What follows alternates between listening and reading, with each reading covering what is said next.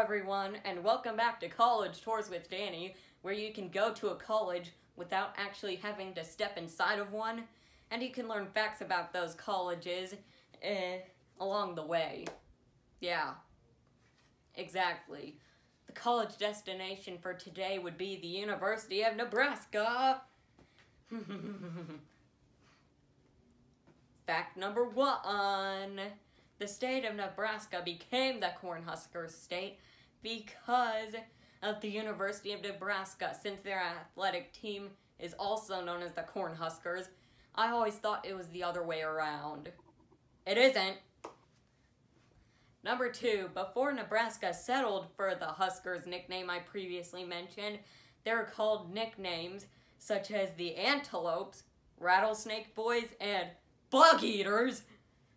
Ugh. Those got gradually weirder. I don't think I intended that, but I actually did. 3. Memorial Stadium is dubbed the Sea of Red because everyone in the stands is always like wearing red.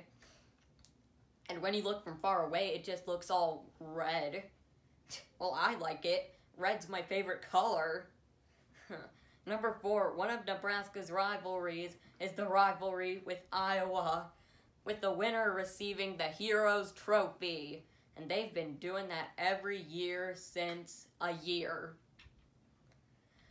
Now for the trivia question where the answer determines that next destination. Which of these Northeast colleges is the oldest? A. Dartmouth, B. Yale, C. Rutgers, or D. Harvard. You'll find out the answer next time. Thanks for watching, and I hope to see you at the next college destination next Monday.